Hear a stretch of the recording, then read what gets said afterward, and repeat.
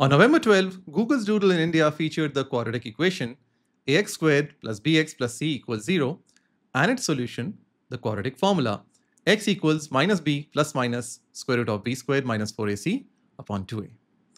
Did you know that this formula was explicitly stated for the first time in a Sanskrit text in the 7th century?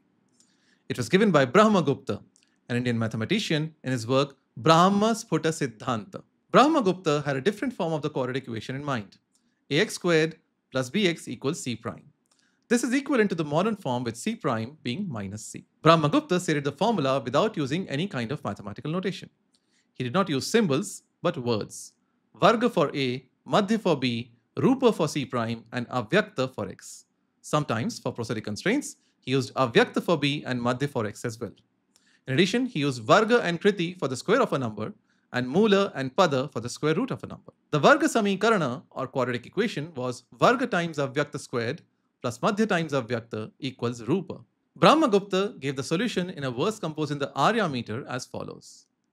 Varga chatur gunitanam rupanam madhya varga sahitanam Moolam madhyenonam varga dvigunodhritam madhya. Varga chaturgunitanam rupanam means of c prime multiplied by 4a, that is, of 4ac prime. Madhya varga sahitanam means of those with the square of b. Moolam means the square root.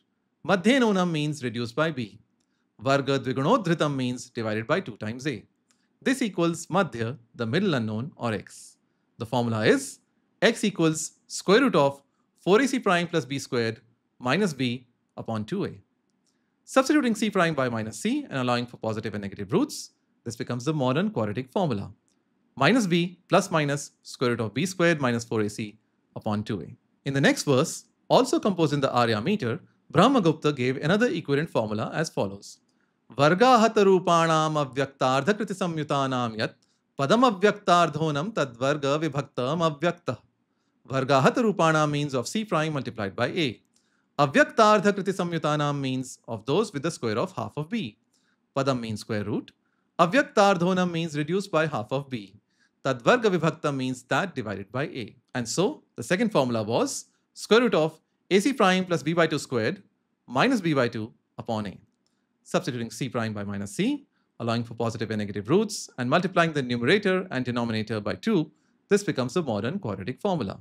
Minus b plus minus square root of b squared minus 4ac upon 2a. Wasn't Brahmagupta a genius? Namo Buddhaya.